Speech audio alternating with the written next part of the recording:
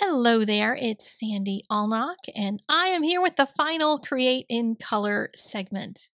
Yes, I said final. Oh my gosh, I'll talk a little bit more about that later. But first, let's get to the stamp set I'll be coloring, and it's the skunks. I am actually going to use the skunks, and I'm going to turn one of them into a chipmunk because when I saw the stamp set, without reading the word on it and knowing what the name of the stamp set was, I thought that last one was a chipmunk. And I really got excited about coloring a chipmunk. So I'm going to do two versions of a skunk and one version of a chipmunk for you. So you can then go and transform the stamp yourself as well. I did a bunch of research on skunks because I wanted to figure out for once and for all, which part is the black part, which part is the white part.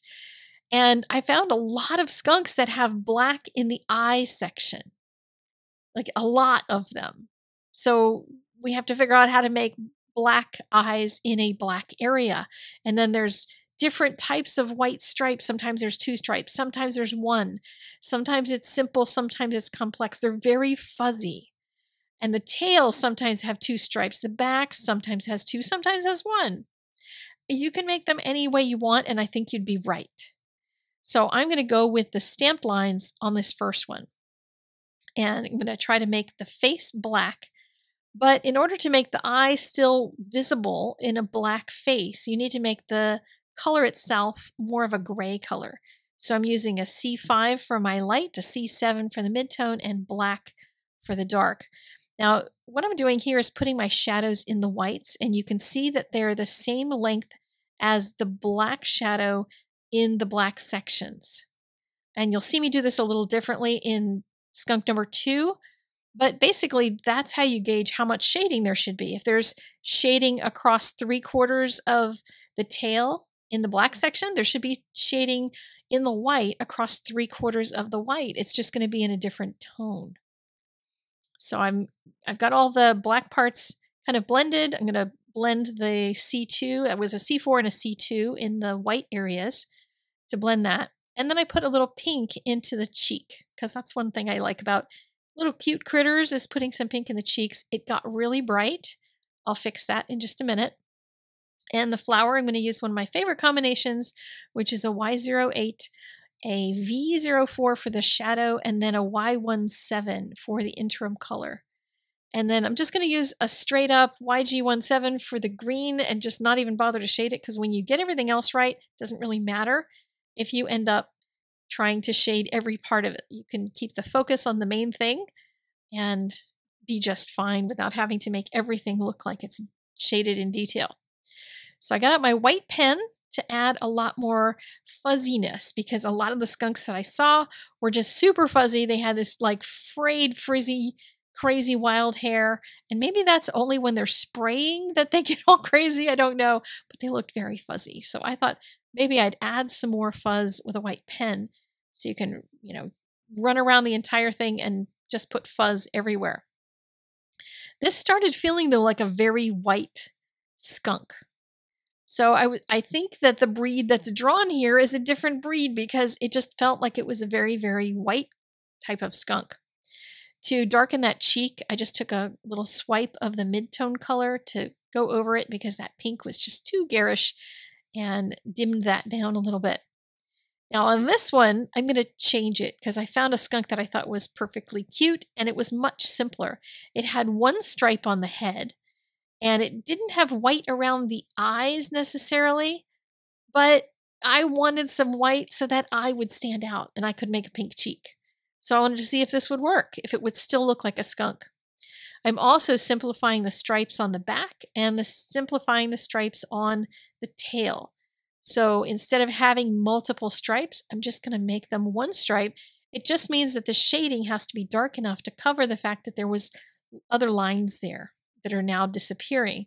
So I'm using my black shading very generously so that none of that shows, that there's no black line that comes back out of it.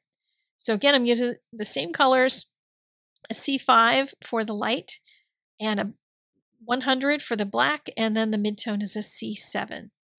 And I'll get all those blended, and I'm already much happier with this because it feels much simpler. There's a lot less stripes to deal with and that sort of thing.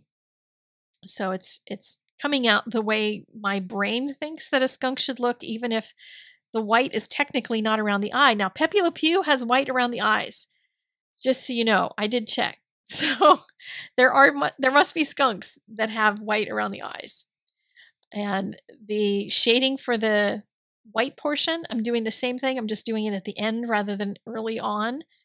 And you can see I'm using the C4 and the C2 again to create a nice gradation in the white portion. And then I can drop a tiny bit of pink into that lighter face, and it works just perfectly. Did the flower and the stem the very same way. Now, to get to the chipmunk, this gets crazy. Okay, I'm just going to warn you right now. Pulled up a picture of a chipmunk so you could see the one adaptation I really needed to start with was the eye, because they have a nice big round eye, and then there's a point on the back and a point on the front. And that's going to join to the stripes. And then I have to start figuring out the stripes. So I took a yellow and I started making just some general areas so that I could leave the whites white and start to figure out where the color was going to go. And putting in a color like this just helps me to get my mind wrapped around which portions are going to be light and which ones are going to be the kind of super white color, versus then I'm going to start going in with some warm grays to start to tone this down so it looks more realistic. And I just started working in with a bunch of different warm grays throughout all of this. And I don't even know all the colors. There were a gajillion in here, but I thought you might like to see this anyway. The warm grays started toning everything down and softening it. And then I started going back in and adding in colors so that I could put some darkness around each of those white stripes, because there's a dark on the top and bottom of most of them. And I started trying to make that yellowish color area, started going in with more reddish kind of browns, just to start whooshing all the color together and start to make them look more like a chipmunk.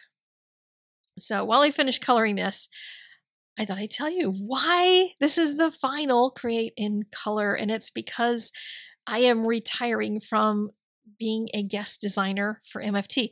Not for any bad reasons whatsoever. I'm trying to make space for more people because there's so many great colorists out there. I feel like I'm hogging spaces. So I want to leave some room and some air for other people, as well as I want to focus more of my time on my teaching. And that's teaching both in my classes as well as on social media, because I've been discovering some things lately about the way that I can teach and get more really cool concepts across to people who want to do different things with their art, but I want to break them down in ways that people can understand better. And I need more time to do that. You would think that doing things more simply would be quicker than doing complex things, but it really isn't. So I'm going to be stepping aside from this design gig. And I have to say, I have had so much fun playing with the MFT stamps, and I'm going to continue playing with them. This is not the end of me coloring with MFT, but I'm just going to not be doing this here on their channel on a monthly basis. And I just want to say a huge thank you to Kim and Jody and Erica and Stephanie and everybody who I have worked with over there, who's been so fantastic.